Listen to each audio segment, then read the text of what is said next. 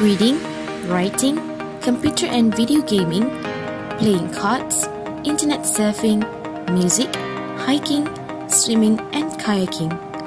Those are some of the many indoor and outdoor recreational activities. So, what is recreation?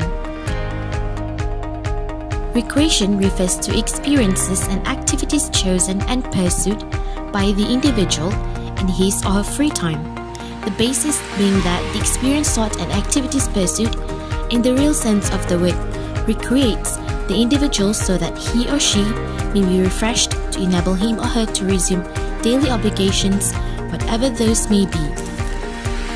Meanwhile, recreational tourism is the recreation of tourists whereby it aims on the active participation in some kind of recreational activity.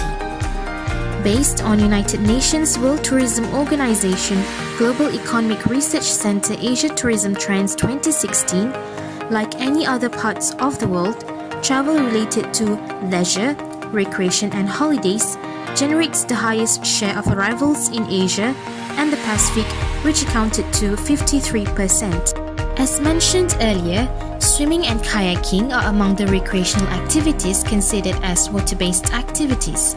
Water-based activities can be done either at a beach or an island. Islands are attractive as tourism destinations because of the sense of distance, geographic finiteness, cultural and environmental insularity, regardless of their remoteness from centers of population, access routes, or larger economies. Clean water contributes to the recreation and tourism industry worldwide by accentuating beautiful beaches, whitewater rivers, mountain lakes, and aquatic ecosystems such as coral reefs. Water has a powerful attraction for people because a day at the beach provides recreation, relaxation, and a chance to renew the spirit. Water-based recreational activities have long been recognized as having a positive influence on health and well-being. For example, since ancient times, bathing in mineral waters has been reputed to cure a variety of illnesses. These days, more and more people are taking up recreational activities in and around water, and these are an important part of leisure and tourism around the world. So, for this study, we planned to explore the visitors' engagement in water-based activities in Pangkor Island, Perak. Pangkor, with its charming mix of fishing settlements and resorts, is a fascinating and convenient holiday destination. It presents the visitors with a rare chance to live near fishermen and observe their lifestyle, and also to simply enjoy the fine beaches and resort amenities. The fishermen live in scattered settlements on the eastern side, facing the town of Lumut and Teluk Batik. Visitors get a chance to see some of them on the 40-minute ferry ride from Lumut, as the ferry stops at the main settlements of Sungai Pinang Kecil and Sungai Pinang Besar before landing at Pangkor town. In the past, Pulau Pangkor used to be the center for piracy. The pirates had their home ports in Pulau Gedong Hills, Gua Lanun, and Batu Perompak on the island of Pangkor. Many ships or boats were taken over and robbed of their goods and products. The Dutch were active here in the times of the Dutch East India Company. People were especially keeping themselves busy with the tin industry until the British took over. In 1670, the Dutch built a fort for protection against the locals and the higher powers of that time at Tiger Rock. During the British rule, the name had temporarily changed to Monkey Island. Later, the island was named Pulau Aman before it regained the name Pangkor. Pangkor Island is located at the Straits of Malacca in the district of Manjung, Perak.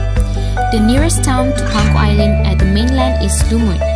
Tourists who are willing to travel to Pangkor can take a ferry either from Lumut Jetty or Marina Island Jetty. Ferry to Pangkor Island operates as early as 6:30 a.m. until 7:30 p.m. The fare rate for the ferry is 14 ringgit for adults and 6 ringgit for children. The ticket is used for both journeys to and from Pangkor. The journey to Pangkor Island from Marina Island Jetty takes only about 10 minutes, while the journey from Lumut Jetty takes about 45 minutes. Based on the statistical data provided by the Tourism Division, Community Development and Social Department of Manjung Municipal Council, a total of 943,169 visitors visited Pangkor Island in 2017. The data is based on the number of ferry passengers in the Marine Department.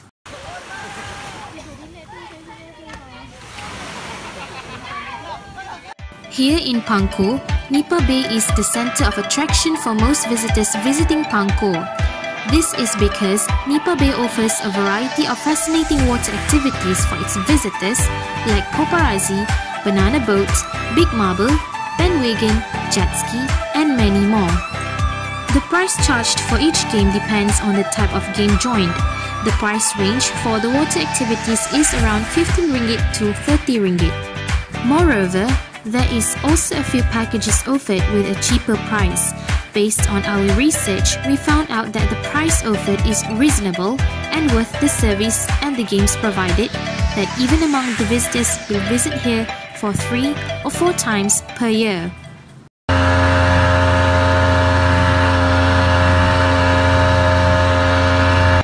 Banana Boat was the most popular game to participate, but now there are many other new games introduced such as Big Marble, Paparazzi and Bandwagon. Currently, Big Marble is the most popular game among visitors, whereby they only have to lie down on a buoy shaped like a sofa and they are brought around Nipa Bay by boat. For kayaking, the operator will usually take visitors who come in groups of about 40 people. The services provided includes an instructor, a rescue boat, and a boat to carry visitors to and fro Nipa Bay. However, individuals who are interested to go kayaking can also rent the equipment. Kayaking and rafting are also included in the team building package to target groups of visitors with the aim to strengthen the bond between them. Kalau kata macam kayak tu, kalau diorang datang by group, kita selalunya kita akan sediakan rescue boat, guide, kan? Lepas tu instructor untuk aktiviti tu. Kalau dalam kuantiti yang ramai lah. Kalau macam setakat dia nak mencuba satu kayak, dia disewa je lah kan. Tapi kalau by group tu macam 40 orang dan ke atas, memang kita akan harga yang kita charge tu dia dah termasuk guide apa. For Ilham, her kayaking experience was very exciting. She spent kayaking for about 3 hours from island to island to capture the view and vicinity around Pangkor.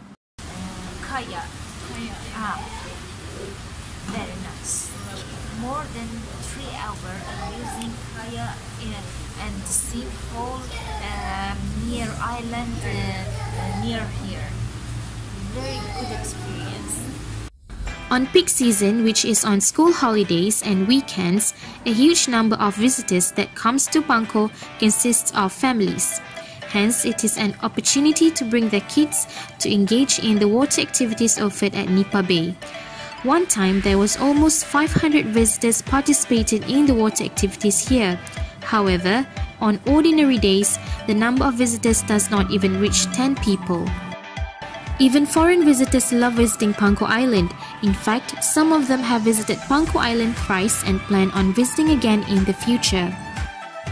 For Pega and her friends, they prefer swimming the most. They swam from island to island for about an hour. Besides, they also went kayaking and jet ski.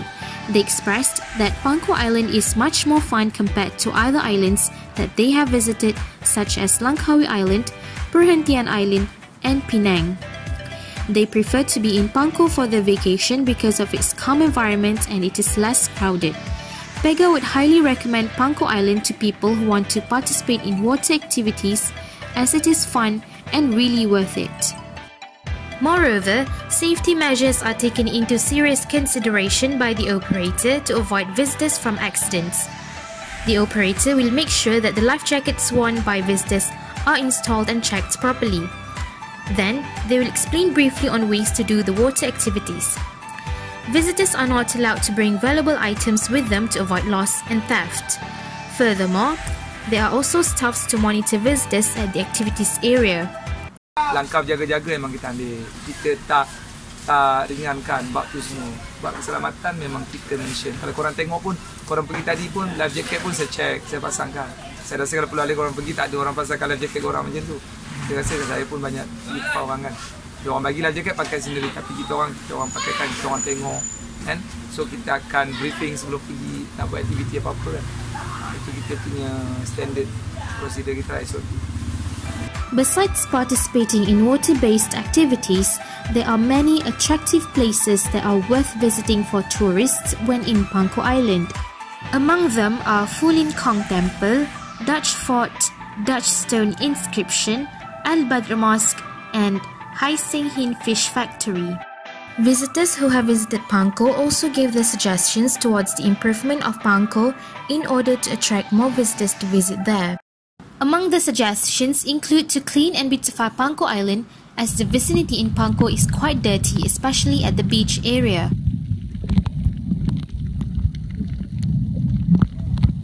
The environment can improve because the beach, actually I went less place is clean. Still have some area is clean, but like here and the other side, the beach is not that clean. A lot of trash. And your seaside somewhere a little dirty. Yes, what a pity.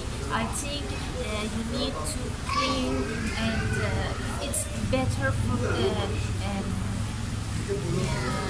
tourism. Yes. I think take care of the water. It's Very important. Moreover, there should be more advertising about Pangkor Island, as there are still many people who do not know about the existence of this island. Some of them only knew about Pangkor after their friends introduced it to them. I never heard about the name of this island. When I come into KL, my friends just come to here. I think you need more advertisement about this island, because I think a few people know about this place. In addition, the equipment for the water activities need to be changed for newer ones, as the existing equipment are quite old. I think a little old. You should buy a new one. Furthermore, there should be a variety of food sold. This is because foreign visitors find it hard to find food that suit their taste. I suggest my suggestion is only food, because enough water activities, enough bicycle, enough bike. But for the foreign people, there is no restaurant. Because I'm living here for 2 years, I can eat already Malaysian food. But for my friends, if I have any friends come, my Muslim friend, I cannot bring them here because we have to bring our food as well. Then we go to KFC, only KFC. In conclusion, there is a variety of fascinating water-based activities in Pangkor, which are banana boat, snorkeling, jet ski, kayak, swimming, and many more. Based on our research, the most popular water-based activities are snorkeling and swimming. To attract more visitors to engage in water-based activities, the cleanliness and the beauty of the sea should be preserved and well maintained. Lastly, more promotion is needed to make this island known to more people.